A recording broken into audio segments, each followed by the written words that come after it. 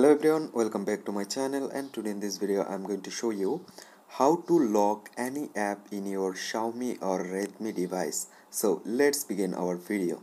So first of all, what you need to do, you just need to open on your phone settings. Right now you need to find out app.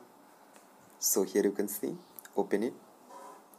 Right now select on app lock.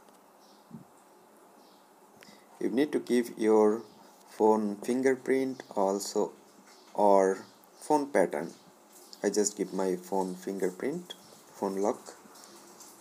Okay, right now you just need to select your app which one you want to lock. So I just select gallery.